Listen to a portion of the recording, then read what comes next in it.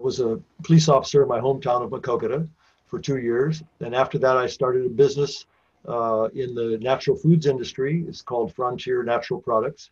We sold herbs and spices to natural food stores. No, I guess I'm a professional politician because I run for something every 2 years as a member of the Libertarian Party. So I guess that's my job.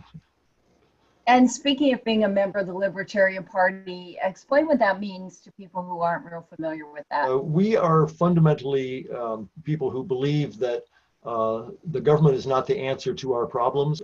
My travels around Iowa, I've never met anybody who said that they would like the government to come into their lives and interfere with it. I've just met every Iowan who says, I'd just like to live my life and be an honest person, work hard, and enjoy the fruits of my labor. So I believe at their heart, every Iowan is a libertarian. Well, I'm running because I want to win. I really think Iowa, if we had a libertarian senator in Washington, we would have so much power and influence.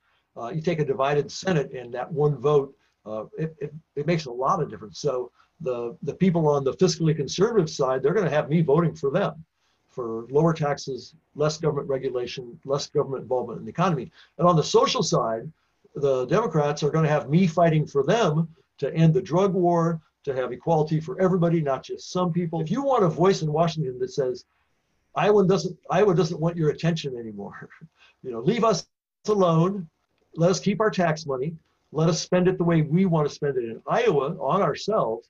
Iowa is going to be in a very, very, very powerful position to make that kind of a vision for the future of America come to fruition. And I'm the guy to do it.